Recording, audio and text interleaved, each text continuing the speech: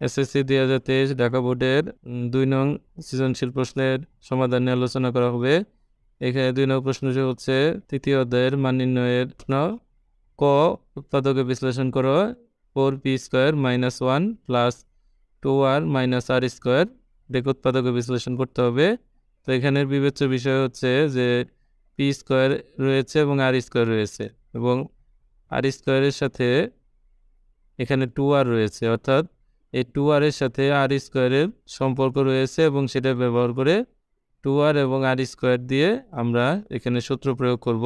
এবং যেহেতু 2r এর সাথে কোনো p নেই, সেক্ষেত্রে 4p এই পদটি আলাদা থাকবে।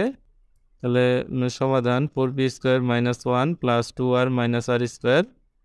তো এখান থেকে আমরা এই তিনটি পদে আমরা মাইনাস কমন নেব, তাহলে ভিতরে চিহ্নগুলো সব পরিবর্তন হবে।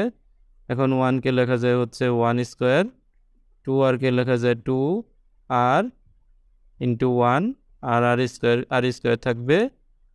এখন এটা হচ্ছে a², এটা হচ্ছে -2ab প্লাস এটা হচ্ছে b²। তাহলে a - b তার হোল স্কয়ার, যেখানে a হচ্ছে 1 এবং b হচ্ছে r। তাহলে এখানে একটি সূত্র পড়বে, সেটা হচ্ছে a² - b²। তাহলে এ হচ্ছে 2p, এখন এর জায়গায় আমরা 2p প্লাস বির জায়গায় হচ্ছে 1 - r into a minus B. এখন মাইনাসের পরে চিহ্ন পরিবর্তন হবে, তাহলে 2p - 1 প্লাস r। তাই অ্যান্সার হচ্ছে 2p + 1 - r into 2p - 1 plus r। ক নং প্রশ্ন, এখানে 1 নং এর সাহায্যে এটার মান আমাদের নির্ণয় করতে হবে। তো এই মানটি আমরা তুলব এবং এখানে যদি পাওয়ার ক্রম অনুসারে সাজানো থাকে তাহলে আমরা ঠিক মধ্যপদকে ডান দিকে দিব, অর্থাৎ এখানে x এর পাওয়ার হচ্ছে 4, এখানে x এর পাওয়ার 2 আর এখানে x না থাকার কারণে x এর পাওয়ার হচ্ছে 0। তো আমরা যে মাঝের যে মধ্যপদ আছে এই মধ্যপদটাকে ডান দিকে দিব, তাহলে ডান দিকে গিয়ে হবে প্লাস। এখন আমরা উভয় পক্ষকে এখানে x² এটা দিয়ে ভাগ করব। ভাগ করার পরে এইটাকে আমরা x² দিয়ে আলাদা লিখব, তাহলে x⁴ প্লাস x²। আবার আমরা 1কে x² দিয়ে আলাদা করব, তাহলে 1/x²। আর এখানে x² এবং x² কাটা, তাইলে থাকবে 38। তাহলে উপরে x⁴/x² এটা ভাগের সময় পাওয়ার বিয়োগ হয়ে যাবে, 4 থেকে 2 বিয়োগ করলে হচ্ছে x² প্লাস 1/x², এটা যা আছে তাই থাকবে = 38। এখন আমরা এটা প্লাস থেকে ঠিক মাইনাসের মান বের করব, তাহলে এটি হচ্ছে a - b তার হোল স্কয়ার সমান হচ্ছে a + b whole square -4ab। এই সূত্র ব্যবহার করে আমরা এই ax² - 1x² মানটি বের করব। তাহলে এটার সূত্র হচ্ছে x² + 1/x² তার হোল স্কয়ার, অর্থাৎ a মানে হচ্ছে x² আর b মানে হচ্ছে 1/x², -4 into x² into 1/x²। এখন এই অংশটির মান হচ্ছে 38, তাহলে 38 তার স্কয়ার -4। এখন 38 এর স্কয়ার হচ্ছে 1444 - 4, তো এটা মাইনাস করলে 1440। তাহলে এই স্কয়ারটা এর পাশে গিয়ে হবে রুট, তাহলে রুট করলে মান হচ্ছে, এটাকে আমরা এইভাবে ভাঙতে পারি যে 144 × 10। 144 একটি বর্গ সংখ্যা, যার বর্গমূল হচ্ছে 12। 10 বর্গমূল 9 বা বর্গ সংখ্যা 9, এটার বর্গমূল হচ্ছে √10, তাহলে 12√10। এখন প্রদত্ত রাশি x⁴ - 1/x⁴, এটাকে আমরা যদি উপরের যে লবগুলা রয়েছে সেই লবগুলাকে যদি পৃথকভাবে লিখি, x⁴/x⁴ মাইনাস 1কে পৃথক করলে 1/x⁴, তাহলে এটা ভাগ করলে x⁴ মাইনাস 1/x⁴। মানে এটাকে আমরা লিখতে পারি x² তার স্কয়ার মাইনাস 1/x² তার স্কয়ার, অর্থাৎ সেটি হচ্ছে a² মাইনাস b² এই সূত্রে পড়বে। তাহলে এই মান একবার প্লাস দিয়ে আমরা লিখব, এটা হচ্ছে প্লাস, অর্থাৎ a + b, আবার এটা হলো মাইনাস a - b। তাহলে প্লাসের মান হচ্ছে 38 আর মাইনাসের মান হচ্ছে 12 ইন্টু রুট ওভার 10। তাহলে 38 ইন্টু 12 এটাকে গুণফল হচ্ছে 456 আর তার পাশে রুট ওভার 10। অ্যান্সার হচ্ছে 456 ইন্টু রুট ওভার 10। গণক প্রশ্ন 2 নংয়ের সাহায্যে প্রমাণ করো যে a power 5 plus 1 by power 5 equal to 6726। তো এটা আমরা যদি সহজভাবে করতে চাই তাহলে আমরা নিচের পদ্ধতি ব্যবহার করে করতে পারি।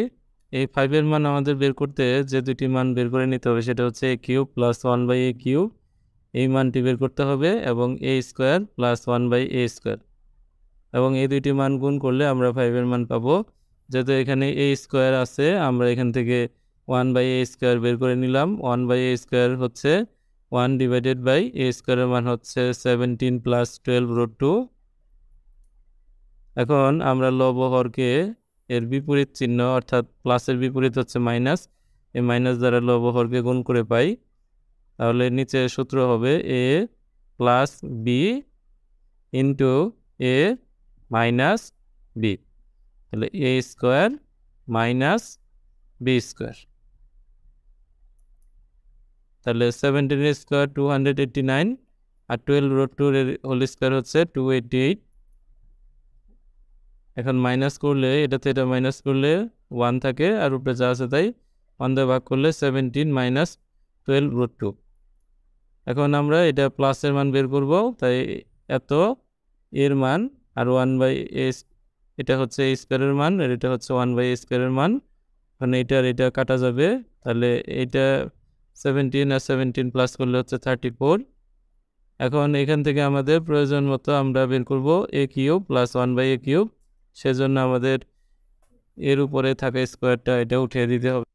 তো a plus 1 by a whole square, এটা সূত্র জানি আমরা হচ্ছে a square plus b square plus 2ab, অর্থাৎ আমরা এটাকে a square plus 2ab plus b square এইভাবে না লিখে আমরা এটাকে a square plus b square plus 2ab এইভাবে আমরা লিখেছি।